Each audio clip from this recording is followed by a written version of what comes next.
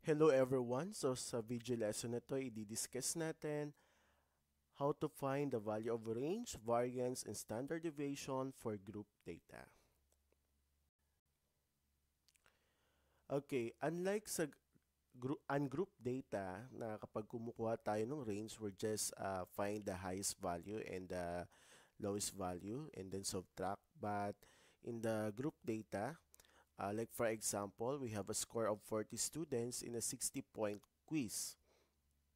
Given the score and the frequency, so ang gagawin natin para makuha natin yung range, we need to get the class boundaries of the scores. Okay, so how to get the class boundaries of 53 to 58? 53 to 58. So, paano natin kunin to? So, ang gagawin lang natin, magbabawas tayo ng 0.5 sa 53 at dito naman kay 58, magdadagdag tayo ng 0.5. So, magiging 52.5 to 58.5. Same sa 47 to 52. So, magiging 46.5 to 52.5. Same process sa third row, magiging 40.5 to 46.5. Sa 35 to 40, maging 34.5 to 40.5 yung class boundaries. And then next, 28.5 to 34.5. Same with 23 to 28, that is 22.5 to 28.5. 16.5 to 22.5, 10.5 to 16.5, and for the last row, 4.5 to 10.5. Now, so how are we going to compute the range value of these scores of 40 students in a 60-point quiz? So, magkaiba sila sa ungroup data. So, pag group data, para makuha natin yung range, that is, get the highest class boundaries minus the lowest class boundaries. So, sa example na to, the highest class boundary is 58.5 and the lowest class boundary ay 4.5. So, yan ang isa-subtract natin. So, that is 58.5 minus 4.5. Then get the difference. So, that is 54. Okay, next, how to compute the variance and standard deviation for group data. So, given the same data set, so how are we going to find first?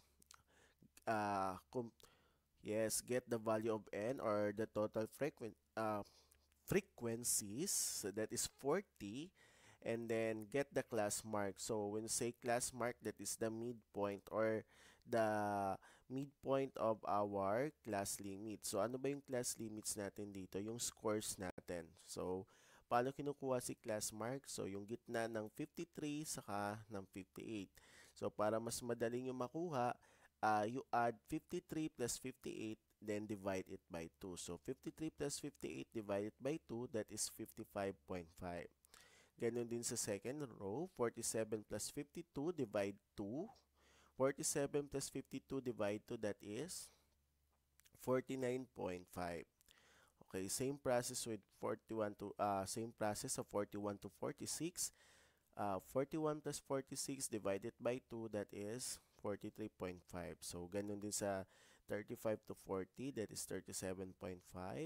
31.5, 25.5, 19.5, 13.5, and 7.5. As you can see, may makukuha kayong pattern, yung mag-a-add kayo ng 2.5 sa lower limit natin. So, 53 plus 2.5, that is 55.5.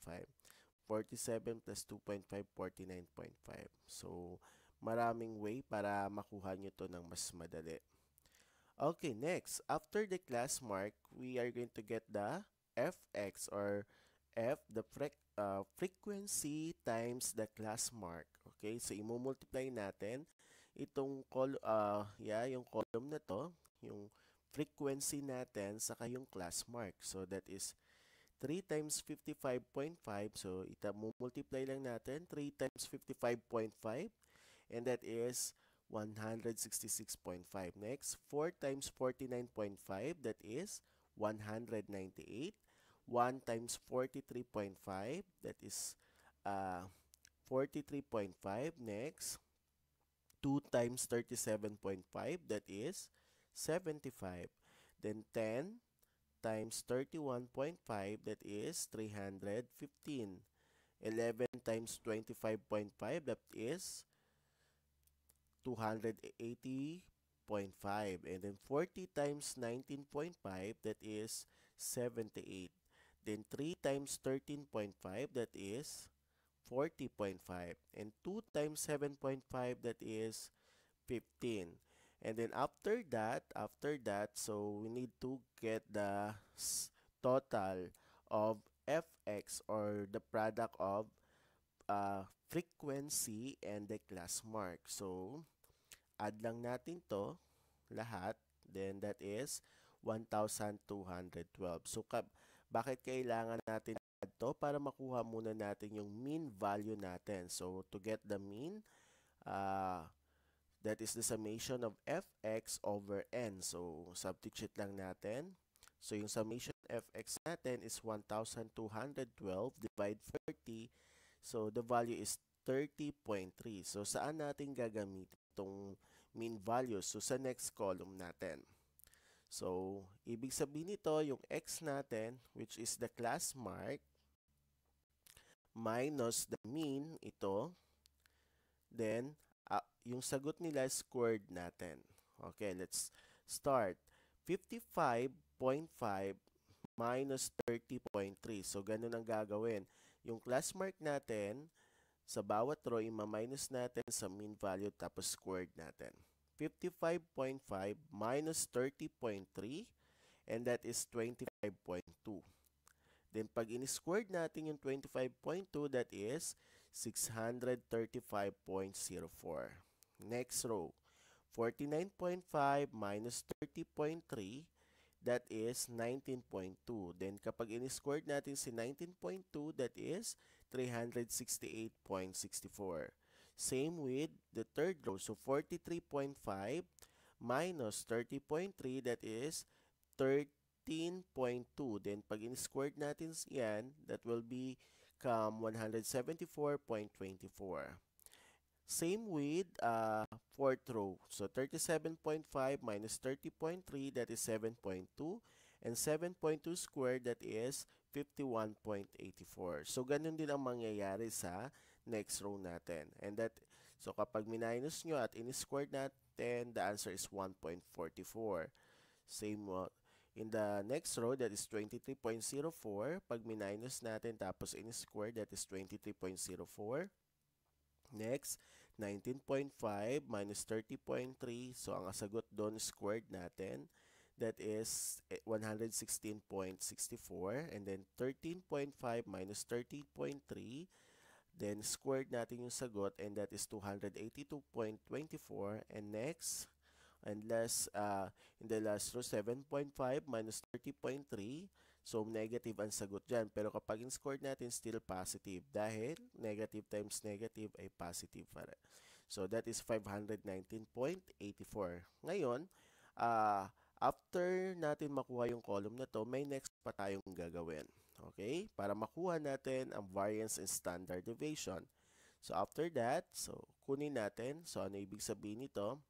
Yung column na to, yung sagot natin dito, i-multiply natin sa frequency natin. Yung frequency natin, ito yon dito. So, ito, yung column na to, i-multiply natin sa column na to. So like for example, sagutan natin yung first row. That is 3 times 635.04. So, pag minultiply natin, that is 1,905.12. And then next, 4 times 368.64. So, this is 4 times 368.4. So, that is, okay, so that is 4 times 368.64, and that is 1,474.56. So, ganun din yung gagawin natin dito sa third row. So, multiply lang natin to. So, that is 174.24. So, 2 times 51.84, that is 103.68. 10 times 1.44, that is 14.4. 11 times 23.04, that is 253.44. 4 times 116.64, that is 466.56. 3 times 282.24, that is 846.72. And 2 times 519.84, that is 1,039.68. So after natin makompute yung bawat row, so ang gagawin naman natin, ito total natin lahat to. So kapag in-add natin yan, so that is 6,278.4. So saan natin gagamitin to? So to compute the variance, so ito ang gagamitin natin formula, the summation of your f times the squared of x minus the mean. Okay, so meron na tayong value nito all over n minus 1. So yung n natin ito yon, yung total frequency natin. So substitute lang natin yan. So ang value natin ito 6,278.4 divide. So yung n natin is 40 minus 1. So 40 minus 1 is 39. Then divide nyo lang. 6,278.4 divide 39 is 160.98. So ito yung variance natin. Ngayon, how to compute the standard deviation? So alam natin yung standard deviation is yung that is the positive square root of your variance. So kunin natin yung standard deviation nyo. So i-square root lang natin yung nakuha natin dito, or pwede nyo i-direct using calculator para hindi masyadong confusing. So, ito na ang gamitin natin. So, yung nakuha natin sa variance nyo. So, kadalasan kasi into 2 decimal places. Kaya, into 2 decimal places. In hundreds place lang yung nilagay ko, no? So, that is get the square root of 160.98 para makuha natin yung standard deviation. So, the square root of 160.98 is 12.69. So, ganyan lang pagkukunin yung range, variance, and standard deviation of group data.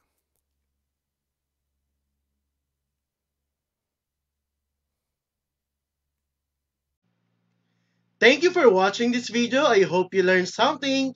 Don't forget to like, subscribe, and hit the bell button para updated kayo for more video tutorial. This is your guide in learning your math lesson, your Wow Math channel.